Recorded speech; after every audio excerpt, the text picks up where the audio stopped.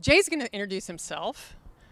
He is a specialist at the Department of Agriculture, and his job involves supervising the crews that are out in the field eliminating spotted lanternflies around the state. And when we arrived here today, we got something that wasn't that surprising, but there are spotted lanternfly nymphs on the trees around us. So I'm going to remind you now, just in case we forget at the end, check your car before you leave to make sure that you don't take them with you, especially if you don't have them at your home or your workplace. And we'll remind you again at the end. But no further ado, Jay is going to demonstrate a spotted lanternfly circle trap, which is we've found to be the most effective method of capturing them as they hatch on your trees. Good morning, everyone. My name is Jay Lasevich. I'm with the Pennsylvania Department of Agriculture. As Shannon said, we're here to talk about circle traps that have been developed with our research teams over the past couple of years. Previously, you may recall we had been using sticky bands. We discovered with the circle traps, this is actually a modified pecan weevil trap. And the idea is that as the lanternfly climb up the tree, they will get captured inside of the circle trap. So this is a much more effective trap. It's safer for other animals, so they're not getting captured in there as well. So we have two examples for you here today.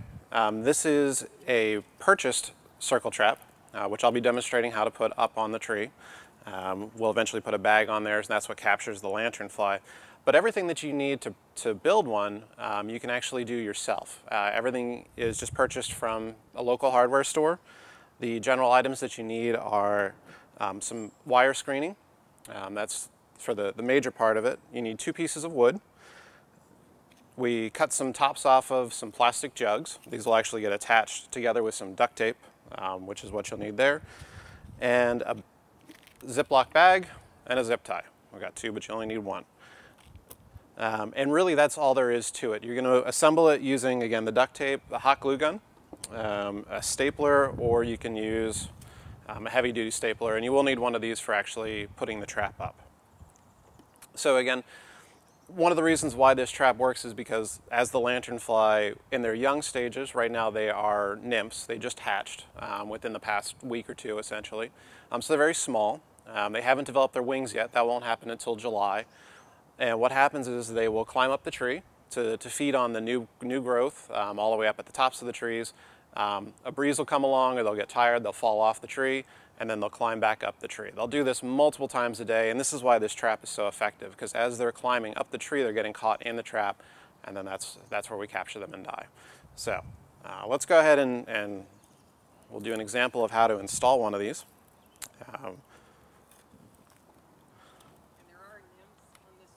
Yes. Yeah, this time of year, if you're looking for spotted lanternfly, you're going to find them on small vines and new shoots of trees. Probably can't see it, but there's some poison ivy right around the back of this tree, and they love that. Anything with a thin, small bark is what they're good at getting into. They have a piercing mouthpiece.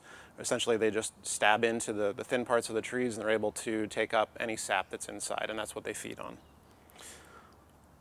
So, essentially what you're going to do, you'll have, again, this is about 18 inches, this is about 11 inches. You're going to use the longer piece. It's going to go right like that, and we're just going to staple it roughly vertically at the top, and again near the bottom. And then from here, we're just going to take and tighten this around the side of the tree.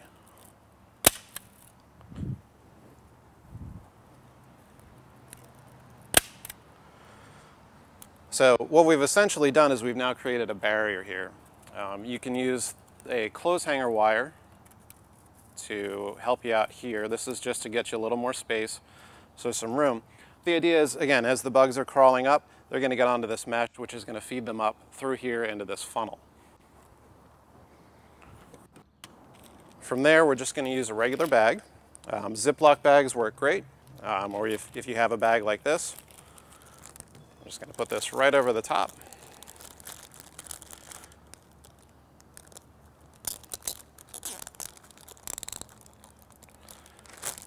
And there we go. So what you'll do is every 2 to 3 weeks, you want to come out and you will just remove this bag, just take the zip tie off, tie it off, make sure you throw it away somewhere safe. You know it's going to get disposed of properly, and then replace the bag with a new bag, and you're ready to go for the entire season. Spotted lanternfly continue, even in the adult stage when they do have their wings, they will continue to climb up trees. They're not really great flyers. They can jump, but they're still going to climb up the tree to get up to that thinner bark up at the top of the tree. So with that, I guess we'll start with questions. The idea that they get channeled up into the bag as opposed to going up the tree. Exactly. Yeah, this creates a barrier, so as they're climbing up, they really can't get underneath it. They're going to climb right over top, and then that'll force them, because they have nowhere to go once they're inside this mesh, to go but up into that bag. One of the things to watch out for, so we've got, I covered it. Let me open this up really quick. If you have reusable zip ties, they are your best friend. We have a small lip on the top, so if you can create that if you're making your own. And the idea there is that as this bag hangs over top of it, even with, you know, if rain's coming down, anything like that, that funnel is going to keep that bag open so that they can crawl in and fall in. The plastic is actually a very slippery plastic, so it's difficult for them to grab, so they generally can't get back out. So the original method that was very effective for capturing the spotted lanternflies, we found also captured some things we didn't want to capture. Correct. Pollinators like bees and butterflies, because they would fly into it, and Right. that's the point of the flexible screen wire around that keeps it from trapping things like small birds, Exactly. whatever's going to fly into your tree, Right. a bat, things that are helpful. Yeah, and sticky bands are still effective. And they are still out there. So we're still encouraging you to use them if you have them, but we do suggest, again, you can use this mesh to, if you use your sticky band, to just put a little flap over top of it so that the bugs can get in, but you're not going to trap anything else. So you're essentially putting the sticky band on, wrapping the plastic down over top. So they'll climb up in, they'll get stuck to it, they can't get off, but nothing else is going to get stuck in there. And we're still seeing lots of old information online. You know, you Correct. search for something online, you find the old information and use that method, and then you're heartbroken when you capture a bluebird or something in the sticky band. So we want people to use the currently most effective method and just put a barrier there so that you don't capture things you don't want. Do you want to talk a little bit about what you can use in conjunction with a circle trap on your property so that you don't, what you can use safely so that you don't, you know, inadvertently poison something else or Right. harm or kill your beneficial plants? Right. So definitely there are a lot of companies we work with. You can visit our partners at Penn State. They have a whole list on their website of different products that are available to utilize that are labeled specifically for lanternfly. And the idea there is that if you have a large number of them, this is great for early detection. If you're in an area where you don't have a lot of lanternfly yet, this is a great way to find them and capture them. But it's also an effective way of getting rid of a lot of them at the same time. But again, if you have a lot, there are pesticides that are available that you can use that are safe to kill lanternfly, but are limited for other insects.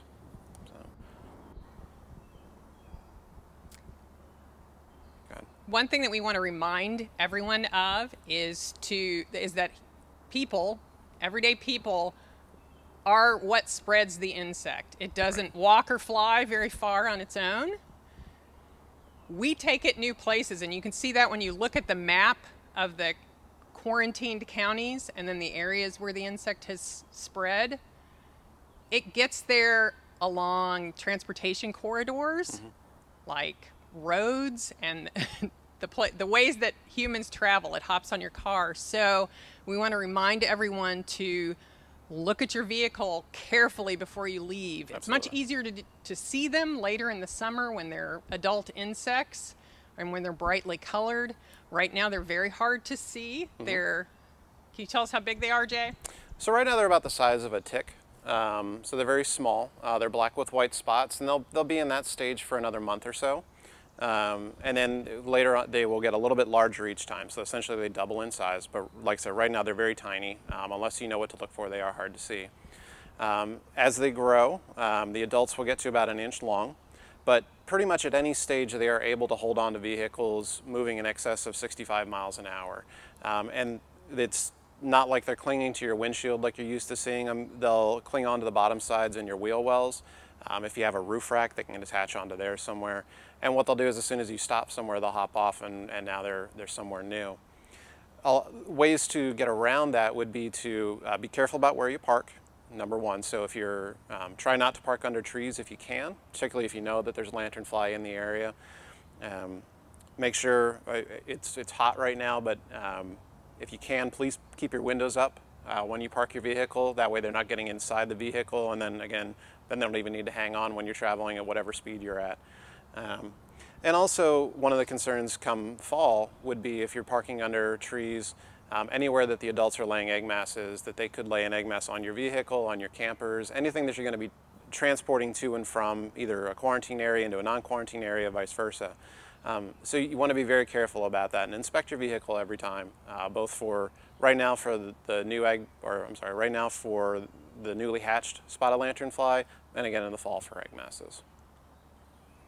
There will be a press release on our website with some more background on spotted lanternfly and details of what's happening now. The insects are, according to our population models, I don't think you mentioned that, about 50% hatched in this region. Correct. They will hatch in the next few days in the Allegheny range and in the little pockets in the northern tier where they have not yet hatched. So keep your eye out on your property. Mm-hmm. Make sure that you stump, scrape, and squish them. If you find egg masses that haven't hatched yet, you can still scrape them off. But as they're hatching, be vigilant on your property. Anyone who lives where they are infested knows what an incredible nuisance they are, and we love our grapes and hops and our agricultural products that feed so much into our economy in Pennsylvania. So with that, if there are no further questions, still questions. What's the latest on the pesticide research? I know there was like a moss that was found in Reading a couple year or so ago. Correct. What do people look for the best pesticides? So there are products out there, including a chemical. It's a naturally occurring fungus called Bavaria bassiana that is available as a product that you can purchase at your local home improvement store, and it is effective on lanternfly. We're continuing to work with Penn State and our other researchers to continue to expand the types of products that we can utilize that include, more bio-friendly options like the Bavaria bassiana. But research is still ongoing for that.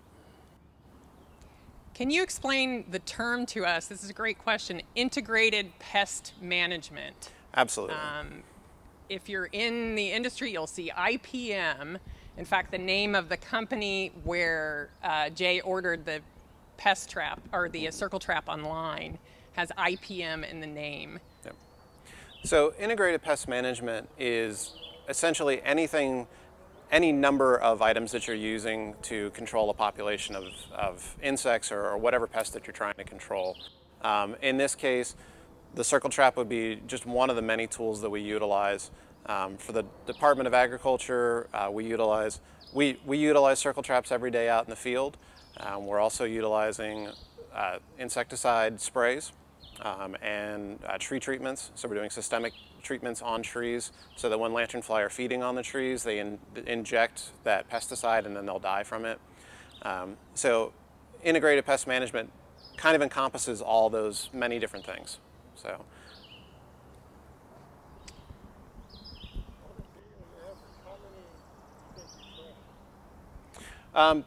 In a single trap, in a single day, you could probably catch 500 to 1,000. It depends on the area you're in, but we've got these bags where they're 100% full of lanternfly. So now that's not going to be everywhere, and it depends on where you're at. And that's why you want to make sure that you're checking that trap if you're going to put them up on your property. Check it, early on, maybe once a week, maybe twice a week. We generally service our traps every 2 weeks with the department, just to see how many we've captured. So. We've seen photos of a tree that, and this was integrated pest management. So right. 2 methods. The tree was injected with an herbicide or a systemic insecticide that goes right. throughout the tree to poison any insects that are missed by the trap. But with wheelbarrows full of the dead insects, later on the adult insects that are so large, later in the summer, and that's in the really heavily infested areas of the state, which some of you are from. In this area, we have little pockets Correct. Of populations.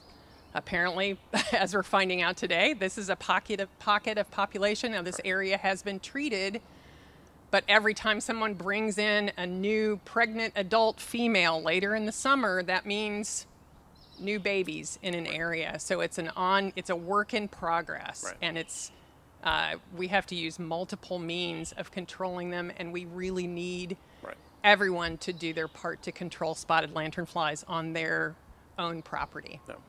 Yeah, I'll reiterate that. Everything that the Pennsylvania Department of Agriculture and USDA, the United States Department of Agriculture, are doing are all as effective, but we definitely need the help of everyone in Pennsylvania. Circle traps on every tree would be a wonderful thing to capture as many as we possibly can. So we're asking for your help to continue to, when you see them, put up a trap, kill as many as you can, report them using any of our tools online, and continue to help us fight this insect.